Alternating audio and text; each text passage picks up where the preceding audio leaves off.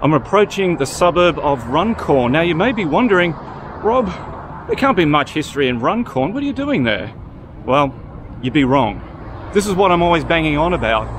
History is everywhere, it's all around us. So in this little documentary, I'm going to show you the history of Runcorn, but not only that. I moved here in 1986 with my family, so this was my introduction to Queensland right here. So for me, it's going to be a bit of a trip down memory lane. The first European impact on this area was this road right here. Today we know it as Beenleigh Road. But when you think about it, it doesn't actually go to Beenleigh. This road here was part of the old Logan Road. And I made a video about the old Logan Road. You can catch it earlier in my catalogue. It was put through by timber getters coming down from Brisbane, needing to get to the Logan River. The area was part of the Brisbane Agricultural Reserve, proclaimed in 1861, and it covered 7,876 acres.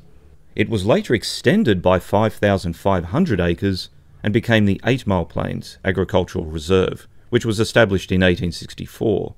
Agricultural reserves were places set aside for more intensive settlement and farming, on land that was rich and fertile, and with ready access to either roads or a river. They were intended to fast-track agricultural development. This agricultural reserve, however, was only a small one. By comparison, the Logan Agricultural Reserve was far larger. This is the corner of Beenleigh and Gowan Road, and this petrol station here, this United 24, if memory serves, this used to be a plant nursery, you know, landscaping supplies and gravel and retaining walls and plants and trees and things.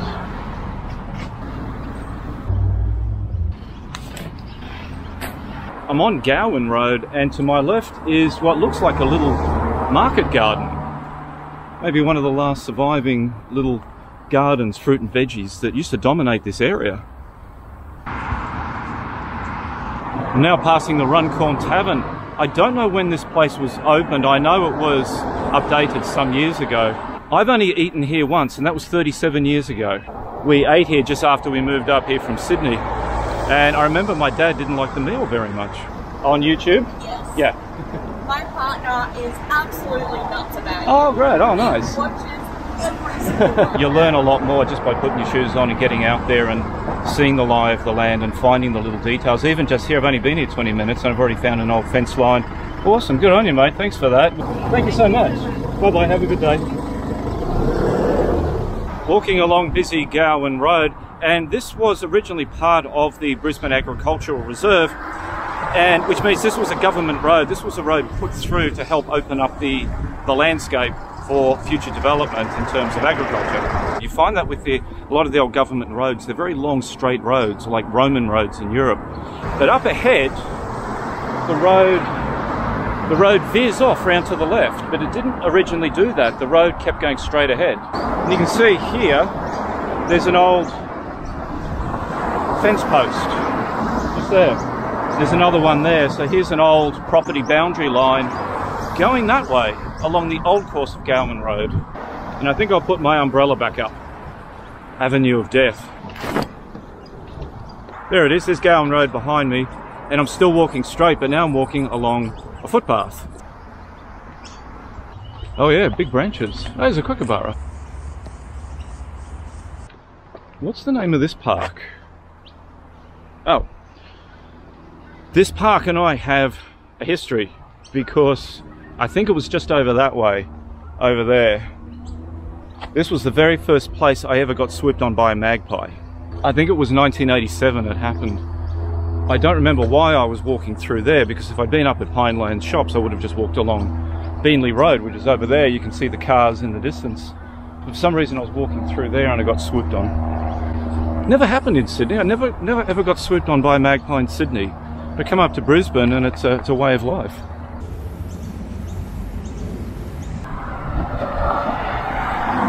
This here is Nathan Road, and just like Gowan Road, this is also, oh, there's a magpie warning. Swooping bird, protect your eyes, head, face, don't walk.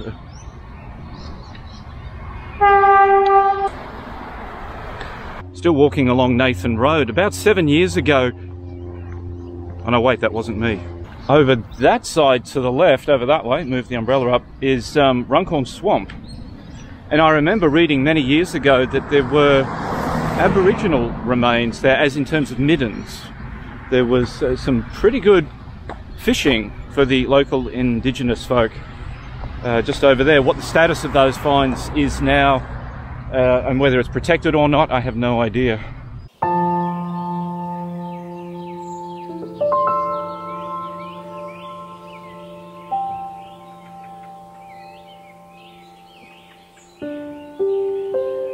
This lovely little spot here is Bulimba Creek. Well, at least it's one branch of it. It splits further north. It comes down this side on the western side, and there's another part of Bulimba Creek further over on the eastern side of Runcorn. What a lovely spot. I've never been here before.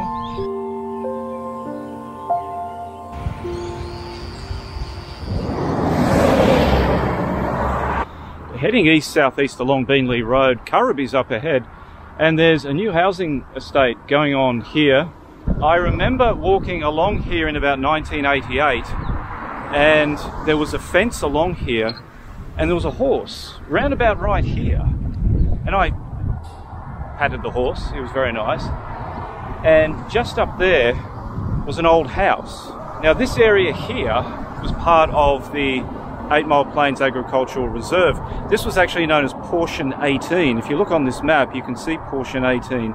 A guy called Thomas Shaw with 2 partners, Griffiths and Vernon, purchased the land, though I understand they didn't actually live on site here. They resided elsewhere, but the land was under cultivation. And then in 1915, William and Anne Arthey bought Portion 18, and they were the ones who built the first recorded house on the site, and that was the one that I saw. And I think the horse that was here, he got out one day and he was running along Beenleigh Road. I don't know where he was going. There's a little park here just near the Arthey house, and within the park there's this big tree here. I reckon that's an avocado tree. Wow. Now that's got to have been part of the Shaw and Griffith and Vernon and later Arthey property, Portion 18.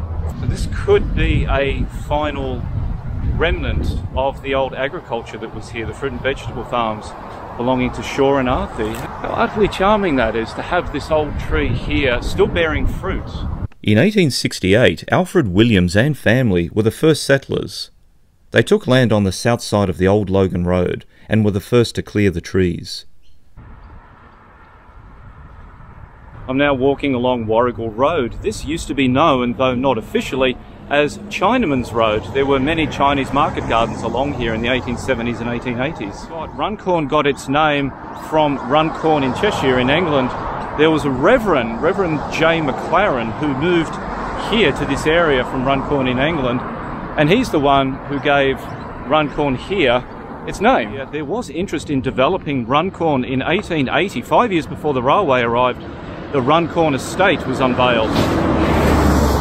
And then in 1890, 10 years later, after the railway had come through, the Runcorn station estate was open for purchase.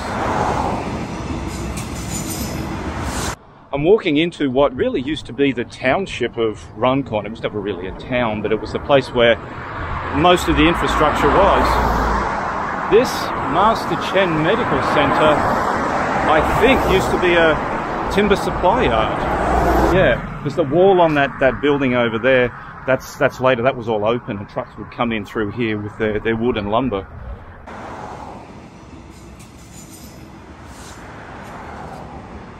And just near the old timber yard is this building here. I know there used to be a post office here on the site, so I don't know if that's the original building. It looks a bit like a post office, or maybe a house that was adapted into a post office. But there's a map. You can see it here. There used to be a post office right here. Runcorn train station.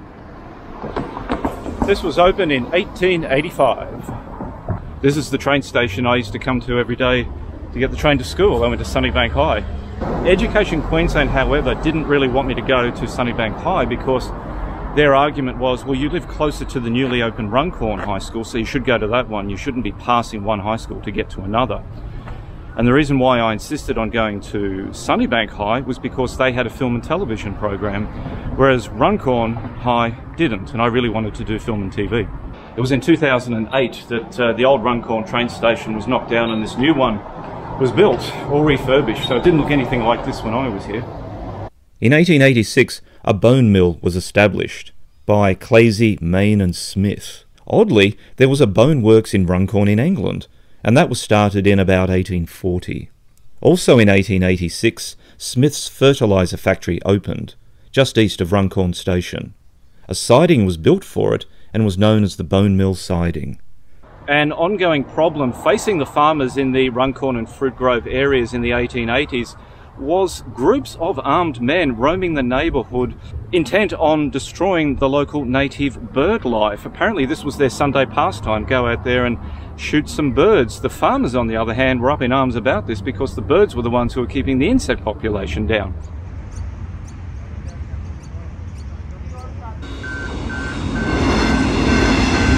It was in 1888 that pleasure seekers came down here to Runcorn from Brisbane to take a tour of the bone mill and also of the nursery. Fancy coming all this way just to look at a bone mill. Another truck, isn't it? It's another truck. Yeah. I think it's the same one. I think he just goes around the block multiple times to ruin my shots. And that's his friend, Jumble Jim. In 1889, a small halt was built here on the train line, round about here near the bone mill. It was called Tarragon. It was for passengers to get on and off the trains. It closed a year later due to very low patronage. It was in 1901 that the first school was opened, but this was a provisional school funded by the local farming communities. Today, Runcorn State School is now in Sunnybank. Even by 1922, there were only 6 houses between Warrigal Road and Nathan Road. It was in 1924 that the Runcorn Progress Association was founded, and it was for men only. 2 years later, they were able to get their own hall built. And this is it right here, still standing today.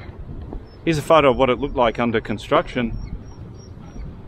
Today it's known as the Pinelands Lions Hall.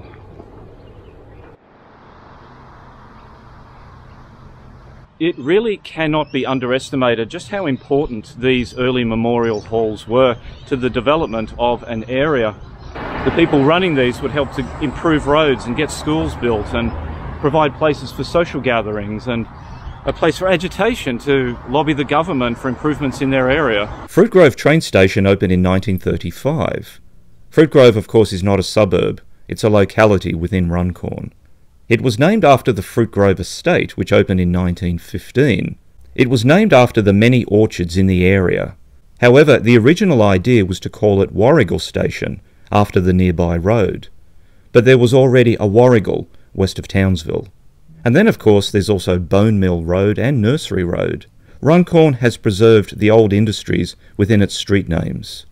Oddly, on the 1915 real estate plan, Warrigal Road is listed as Gatehouse Road, and they also misspelt local as L-O-A-L.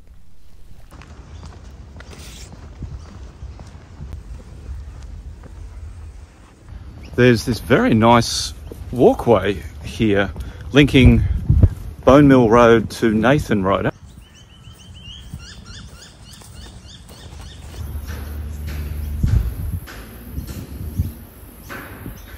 There is a little tiny possum asleep in that tree over there. He's all tucked in. He's so smoked.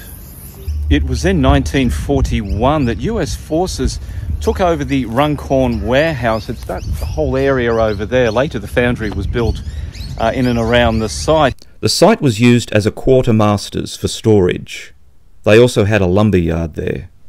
And then it was in May 1945 that the RAAF took control of this facility.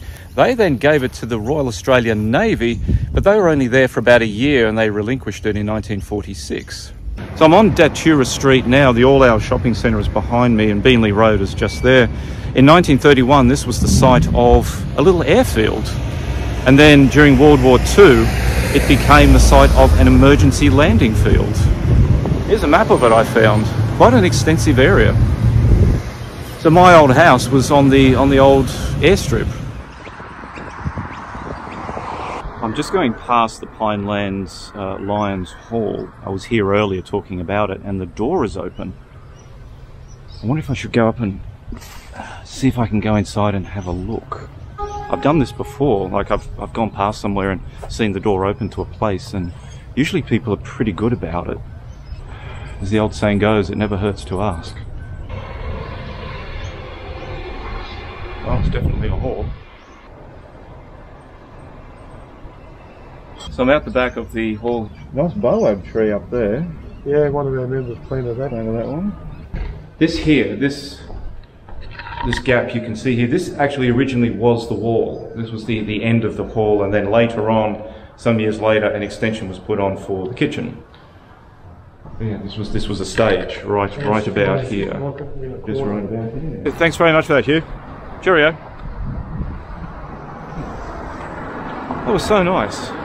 Just knocked on the door and he said, yeah, come on in, and that was wonderful. Got some amazing information there, and just nice to have a chat with a local. All right, and on we go. Glasses.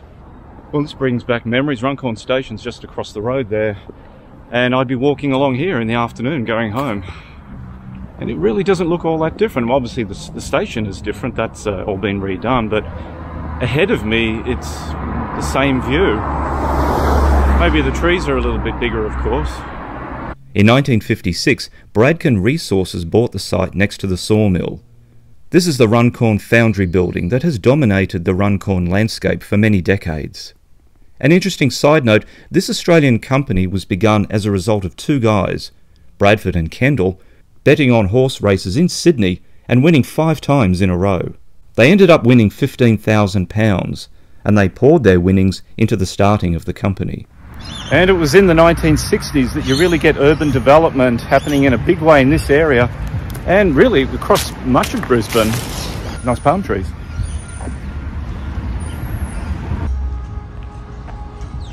And I know this place. This is the Runcorn All Hours Shopping Centre. This is where I used to live just around the corner there on Ficus Street, but this is where we used to come to just for bread and milk and bits and pieces on a weekend that we didn't want to go all the way to the supermarket. Nappy's World, that used to be a video store. Or was it this one here? Either one of these ones here. This was a video store. But over here, that was the little grocery store. Now it's an Indian grocery, but it used to be like an IGA, something like that. I haven't walked here in 3.5 decades. And just up ahead of me is Ficus Street. And that's where we lived. That's where we moved to from Sydney. There's less trees and less plants out the front than what we had. So that's it. It's my old house. Fruit Grove train station is just behind me there, and across the road where I am is this area of bushland. And some people think, oh, this is a last remnant bushland in this area, but nothing could be further from the truth. If you look on this 1946 aerial photograph, you will see that this bit of land here was almost completely treeless. This is all regrowth, and I can see one big spider and 2 big spiders, so I shall beat a hasty retreat. And now I'm on the corner of Beenleigh Road and Perce Road, and there used to be a house right here. I remember when we first moved here, there was a house on this site. The house is long gone, but they had a little lich gate or something just out the front. And there it is there. I don't know what it was. It might have been a water tank thing, you know, put a water tank on it, because these are concrete. So this is the last remnant of that house that was just on this side here. While I'm here walking along Beenleigh Road, there's the remains of a house, which is not an old one. Right across the road, it's wedged between Beenleigh Road, Bulimba Creek and the train line. So not a very well chosen site. It was only built in the late 80s, I think early 90s. And it's been a ruin for a long time. In 1993, the Queensland State Archives opened. It was built on the site of an old quarry. Wow, look at that. The last farm in Runcorn. But progress isn't far away. On the distance there you can see a big crane. I don't know what it's building, but it shows that there's development is never far away. I mean, just looking here, if I just stood here and not anything else, not all the traffic behind me, just looking that way, you'd think you're in the middle of the countryside. So the entrance to Warragul Farms is just there, literally a few metres to my left there, but there's this road here. It says there's a pony club up there somewhere. It must be a road you can drive on, a gazetted road. There's a park there, it's got a 20k speed limit.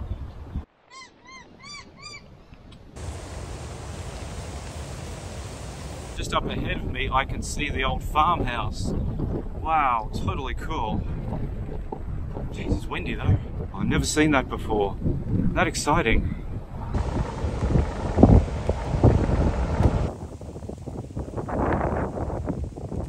So what of the future of Runcorn? Well, I do know that the old foundry site over there, the old engineering, is going to be repurposed and known as the foundry. It was bought, the whole land was bought for $26 million by a Chinese-backed developer.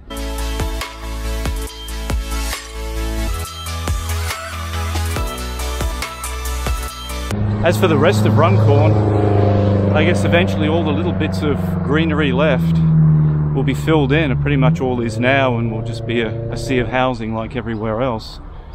But even today, just along here on Bone Mill Road, there's lots of nice old trees and creeks and things like that. A little bit of wildlife still there. I just saw the possum before. Yeah, a possum. Wow, we got a possum. And there we have it, my little history walk around Runcorn. What a fascinating place.